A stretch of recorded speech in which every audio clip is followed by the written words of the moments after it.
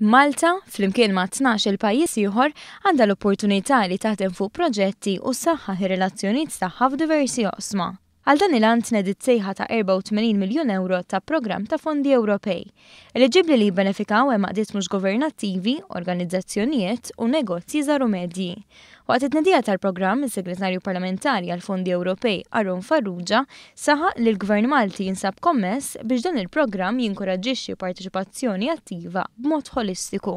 Daw flimkien se jkunu qegħdin jaħdmu biex jaqsmu esperjenzi, ikollhom proġetti flimkien u minnhom nkunu nistgħu nsaħħu l-ekonomiji tagħna, il-kummerċ ta' ma' xulxin u wkoll il-qagħda soċjali, ambjentali u edukattiva għat-tfal tagħna l-istudenti tagħna.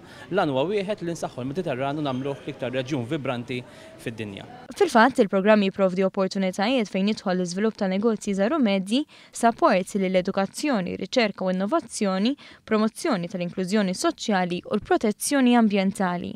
Fost il-pajjiżi li naqdu ma' Malta hemm l-Alġerija, Ċipru, l-Eġittu, Franza, il-Greċja, l-Iżrael, l-Italja, il-Ġordan, il-Libanu, il-Libja, il-Marokk, il-Palestina, il-Portugal, Spanja, is-Sirja, it-Tunezija, it-Turkija u r-Renju Unit.